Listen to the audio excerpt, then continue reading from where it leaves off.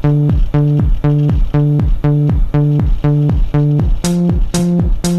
we go. One step at a time, don't be living on the line. In this video, I'll introduce some concepts fundamental to international trade. International trade refers to the exchange of goods and services between nations in a way that is mutually beneficial for the nations involved in the trade.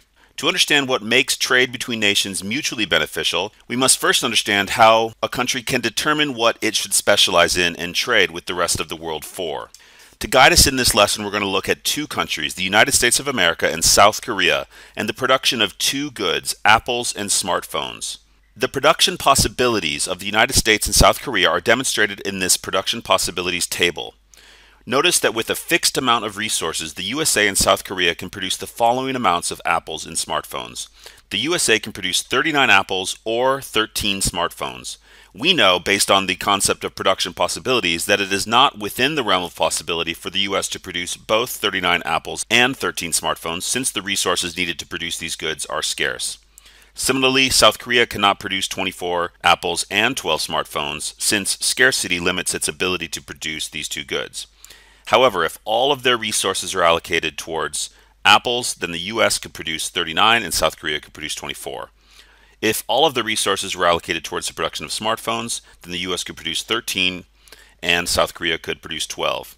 We've also plotted the production possibilities of USA and South Korea in a production possibilities curve diagram on the right. As you can see, the purple line represents the production possibilities of the United States, and the green line represents the production possibilities of South Korea. The first concept we need to introduce in our unit on international trade is that of absolute advantage. An absolute advantage exists when a particular country can produce more of a good than another country using a certain amount of resources. In our example, it should be clear that the United States can produce more apples and more smartphones than South Korea. So we can therefore say that the United States has an absolute advantage in the production of both smartphones and apples. In other words, the US is more efficient than South Korea in the production of these two goods. The production possibilities curve, as we learned early on in this course, represents how much of two particular goods a country can produce if all of its resources are being used efficiently towards the production of those two goods. Clearly, we can see that the United States is more efficient in the production of both of these goods. Therefore, we can say that the United States has an absolute advantage in the production of both goods. But does this mean that the United States could not stand to benefit from specializing in one of the goods and trading with South Korea for the other? The answer is no, it does not. Trade, as we are going to see later in this lesson, should not necessarily be based on what a country has absolute advantages in the production of. Rather, it should be based on what countries have comparative advantages in the production of. So to understand what comparative advantage is, we first must define it. And then we'll determine which country has comparative advantages in apples and smartphones using the data in our table and on our graph. A comparative advantage exists when a country can produce a particular good at a lower opportunity cost than a potential trading partner or another country. Opportunity cost is a concept fundamental to economics. It refers to what is given up in order to have something. The opportunity cost of anything is the foregone alternatives that are not able to be achieved because a particular economic decision was made or resources were allocated towards the production of a particular good. To determine who has a comparative advantage in apples and who has a comparative advantage in smartphones, we must therefore calculate opportunity costs of these two goods in both countries. We're going to do that now. Using the data in our table and on our graph, we know that in the United States of America, if all resources are allocated towards apple production, then 13 smartphones are being given up. In other words, 39 apples cost the United States 13 smartphones. So I can say that 39A for apples equals 13S for smartphones. To determine the opportunity cost of one apple, we must therefore find out how much 1A equals in terms of smartphones. This is a very simple calculation that anybody should be familiar with. Divide both sides by 39, and we can see that one apple in the United States costs the US 1/3 of a smartphone. I'll express this in decimals as 0.3 3, 3S. We have now calculated the opportunity cost of apples in terms of smartphones in the United States. For every one apple that the US chooses to produce, it will be giving up 1/3 of a smartphone. Let's go ahead and calculate the opportunity cost of apples in South Korea.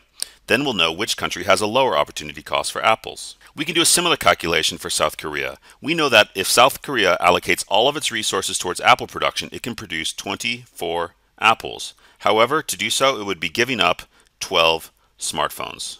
Divide both sides by 24.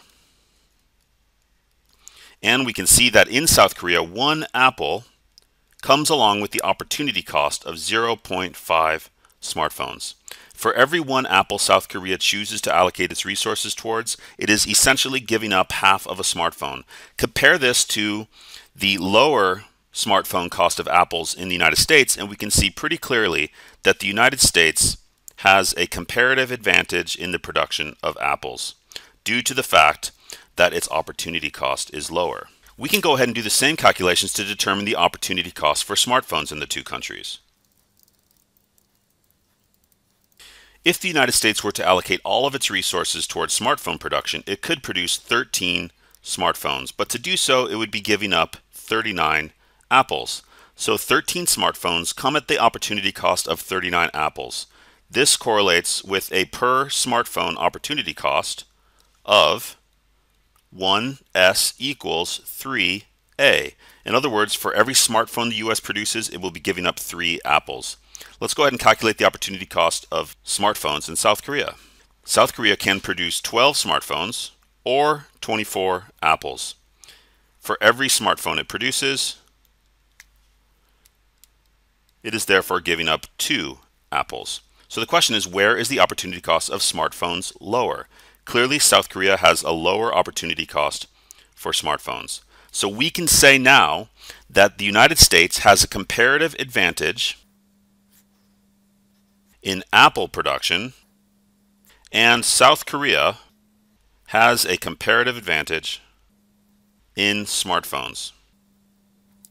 Determining who has a comparative advantage in the production of a particular good requires some calculations. You must determine who has the lower opportunity cost in the production of each good in order to determine who has the comparative advantage.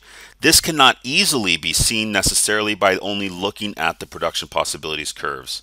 When we look at the PPCs for the USA and South Korea, it looks like the United States is simply better at producing both smartphones and apples, which in a certain regard it is, since if it allocated all of its resources towards either of these goods, it could outproduce South Korea.